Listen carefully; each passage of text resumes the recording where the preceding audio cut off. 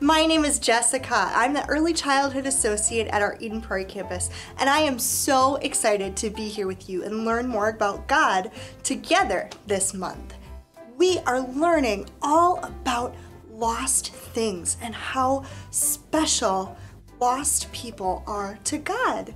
So we are going to go over two stories this month. First, we're going to go over the parable of the lost coin, and then we're going to talk about the parable of the lost sheep. I am so excited to keep learning more together with you.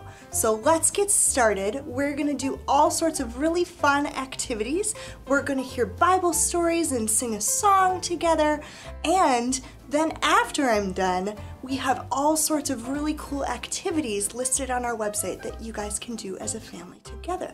So let's get started with that first song. Hop up on your feet and we'll sing and dance together.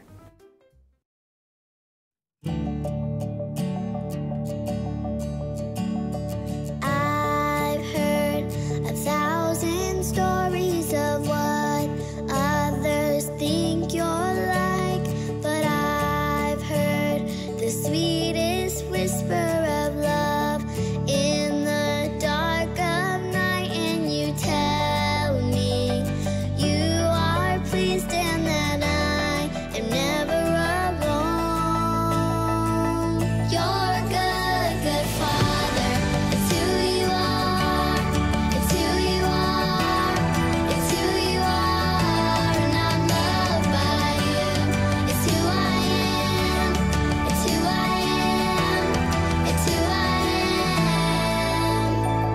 I see many looking for answers far and wide, but I know we're all looking for answers only you provide, and you know just what we need before we say a word. You're a good, good Father. It's who you are. It's who you are. It's who you are, and I'm loved by you. It's who I am. It's who I am. It's who I am. You are perfect in all of your ways. You are perfect in all of your ways. You are perfect in all of your ways to us. You're a good, good Father. It's who you are.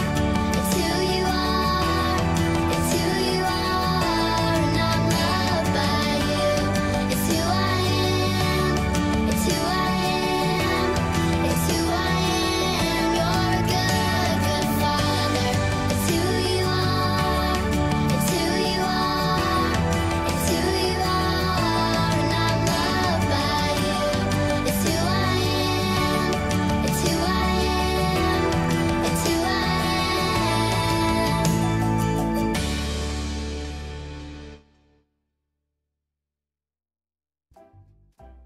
Great job with that song, friends.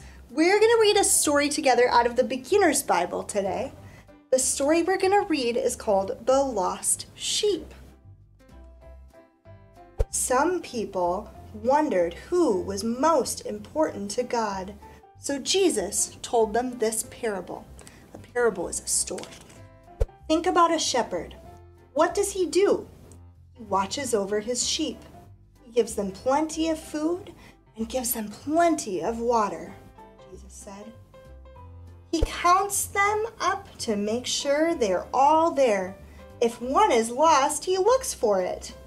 He looks in the barn, he looks near the stream, he looks in the hills, he looks everywhere. The shepherd does not give up. At last, he finds his lost sheep. He carries the sheep back. He calls his friends together and says, "Let's celebrate! My lost sheep has been found." Then Jesus said, "God loves every one of his children, like the shepherd loves his sheep. When one of them sins, it's like a sheep that's gone astray. and God is very sad. But when the person turns away from sin and comes back to God, he is very, very happy. He celebrates like a shepherd who has found his lost sheep.